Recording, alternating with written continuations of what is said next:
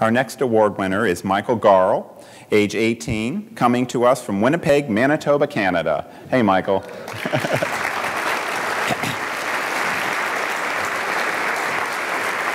So cool, so cool.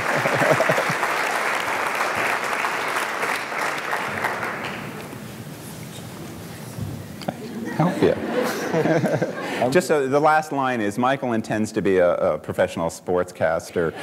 So, you know, this is like, you know, he's reviewing my script and I'm very nervous. Okay, so how are we doing so far there, bud? How are we doing? Oh, start here. Okay. Even though Michael has had some challenges with his physical limitations, and even though he has used hearing aids and assistive learning devices, he never misses the opportunity to get as much information as he can and to be involved in all of his classroom academics.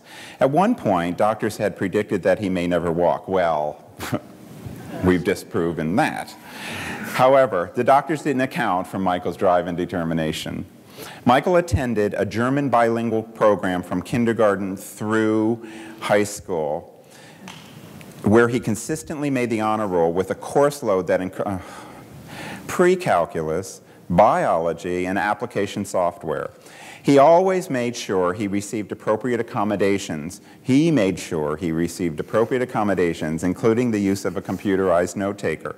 But all of his success has really been due to his dedication, his hard work. Sarah Paul, Michael's former teacher, says this about Michael: he has never asked, "Why me?" He continues to work hard to overcome any barrier that may be in his way, even if that means putting in more time on schoolwork, more than his peers. And teacher Tony Caballero, Michael is exceedingly positive and is prepared to tackle anything. His willingness to participate is always present, and he continually exceeds all expectations. Incredibly, Michael has learned to walk on his own and even has tried out for his high school sled hockey team. He is now pursuing a 4-year degree from the University of Winnipeg and hopes to eventually become a radio broadcaster for the National Hockey League. Congratulations, Michael. You're going to do it.